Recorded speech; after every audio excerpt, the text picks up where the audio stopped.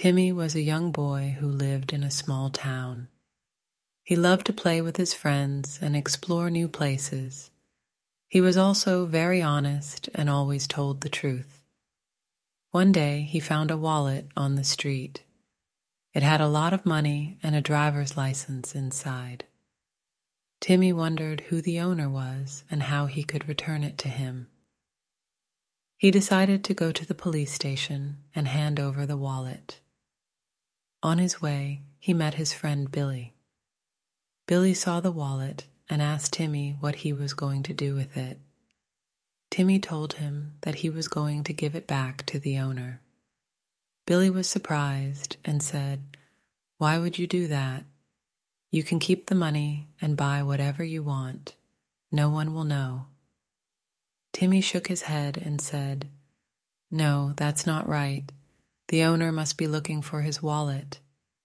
He might need the money for something important. I can't keep what doesn't belong to me. That's dishonest." Billy tried to persuade Timmy to change his mind, but Timmy refused.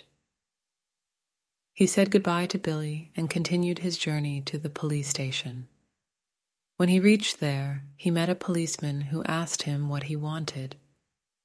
Timmy showed him the wallet and said, "I found this on the street. I want to return it to the owner." The policeman smiled and said, "You are a very honest boy, Timmy. You did the right thing. Let me see who the owner is." He looked at the driver's license and said, "Oh, this is Mr. Smith's wallet. He is a very rich businessman who lives in the big mansion on the hill. He must have dropped it when he was passing by this morning." He took out his phone and called Mr. Smith. He told him that his wallet was found by a boy named Timmy, who brought it to the police station. Mr. Smith was very happy and relieved. He thanked the policeman and said he would come right away. Soon, Mr. Smith arrived at the police station in his fancy car. He saw Timmy and hugged him. He said, "Thank you so much, Timmy. You are a very honest boy. You saved me a lot of trouble and worry. I had a lot of important documents and cards in my wallet that I couldn't afford to lose." He opened his wallet and took out some money. He said, "Here, take this as a reward for your honesty." He offered Timmy a large sum of money.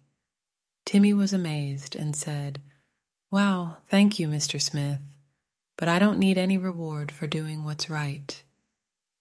He thanked Mr. Smith again and said goodbye to him and the policeman. He left the police station with a smile on his face and a warm feeling in his heart. He had learned a valuable lesson that day. Honesty is the best policy. The end.